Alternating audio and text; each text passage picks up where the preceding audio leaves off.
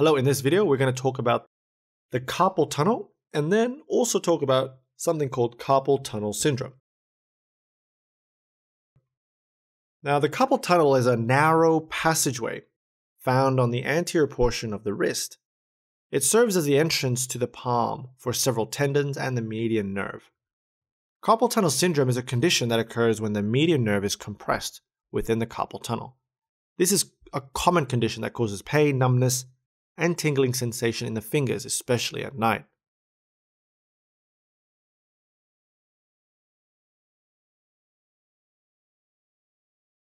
Let's talk a bit further about the anatomy of the carpal tunnel.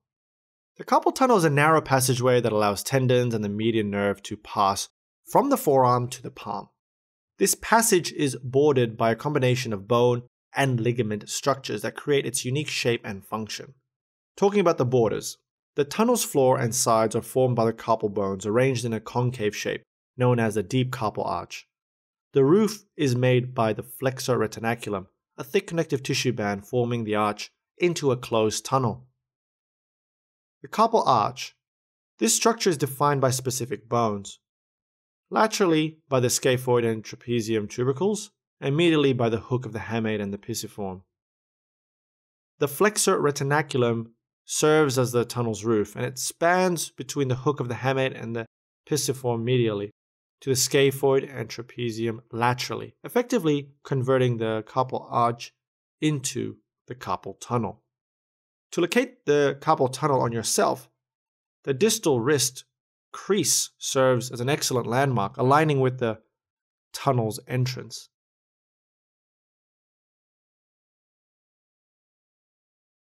Now, the components of the carpal tunnel. The carpal tunnel houses 9 tendons enveloped in synovial sheaths, facilitating their smooth movement alongside the crucial median nerve. The tendons here include the flexor pollicis longus tendon, 4 tendons of the flexor digitorum profundus, and 4 tendons of the flexor digitorum superficialis. All these tendons are essentially your flexors. They help make a fist. Notably, the flexor carpi radialis tendon, often mistaken to be within the tunnel, actually lies outside, beneath the flexor retinaculum. And of course, there's a median nerve. Upon traversing the tunnel, it branches into the recurrent branch and palmodigital nerves, crucial for sensory and motor innervation of the hand. And this leads us to carpal tunnel syndrome.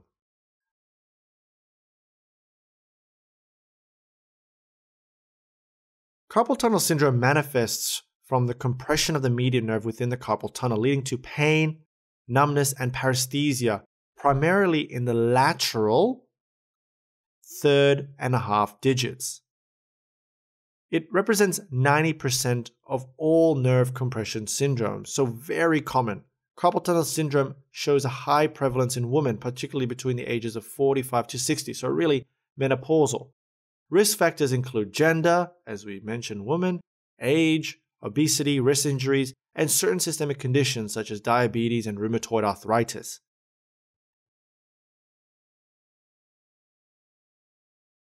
The typical clinical presentation, so the typical signs and symptoms. Well, people typically report worsening symptoms at night.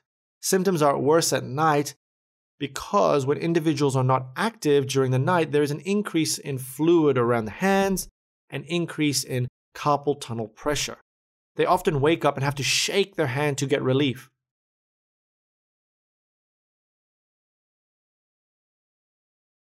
On examination of carpal tunnel syndrome, sensory deficits usually occur late in the course of carpal tunnel syndrome, and they involve, as mentioned, the first 3.5 fingers, but spares the thenar eminence.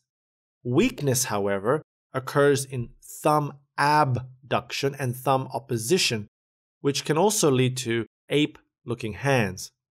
Atrophy of the thenar eminence may be present because many muscles here are innervated by the median nerve.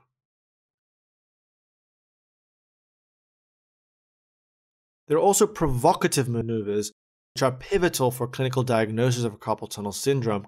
Provocative maneuvers essentially try to aggravate or stimulate the symptoms of carpal tunnel, and these include tingle sign, where someone taps on the volar aspect of the wrist over the median nerve, and this will produce symptoms in the distribution of the median nerve typically. Then there is the Fallon sign, where the wrists are flexed essentially 90 degrees for 60 seconds and may reproduce symptoms in the distribution of the median nerve.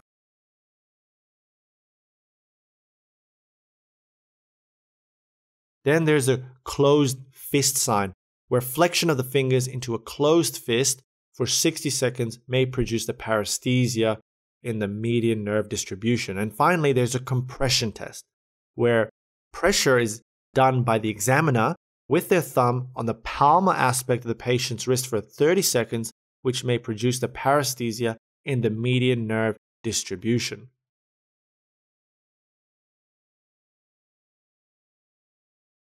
Investigations and management.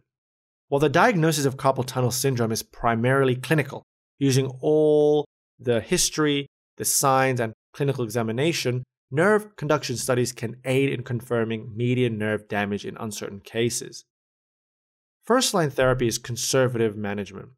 And this includes wrist splinting and hand therapy, with a corticosteroid injection and anti-inflammatory drugs being optional in certain situations.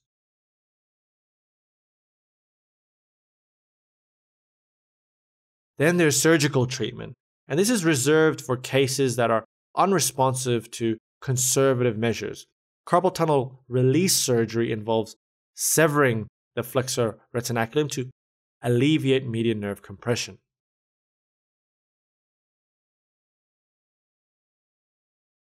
So in summary, the carpal tunnel is a narrow passageway that allows tendons and the median nerve to pass from the forearm to the palm. However, the median nerve can be compressed due to a variety of risk factors and conditions that can lead to something called carpal tunnel syndrome, which really manifests as numbness, pain, altered sensation in the lateral 3.5 digits or fingers, the thumb, the index finger, and the middle finger and the half. Treatment includes conservative and surgical management. Thank you for watching.